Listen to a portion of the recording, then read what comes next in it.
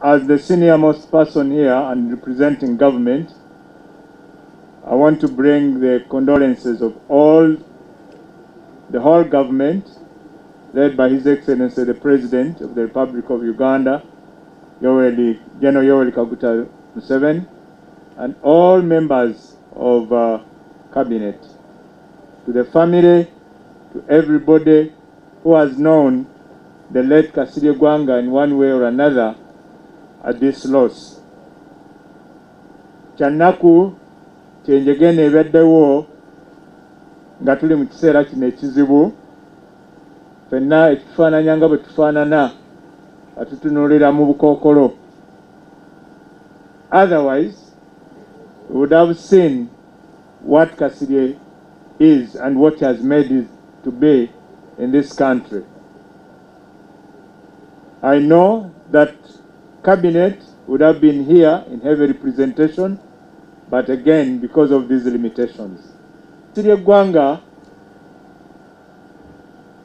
has worked as a military officer, and he has not let that down. He has not let the officer corps down.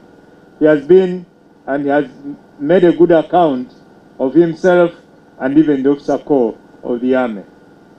Kasirye never, he has not used the military, or even his positions. You have heard he was a director of barracks from 1986 to 94 for 8 years.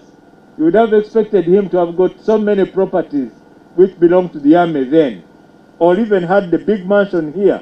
That was not him. Reserve force. Norwecho Awany Charles wali wanona yajja kugenda wali wango n'abadde ali staff we.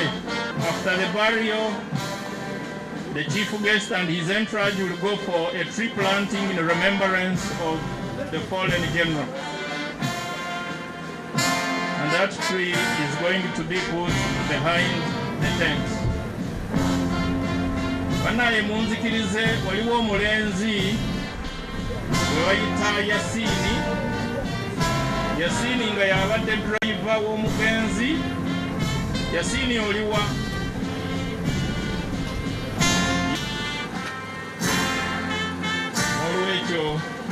Now there goes the casket being laid finally into Kasirye Ggwanga's final resting place here in Nkene, Busuju.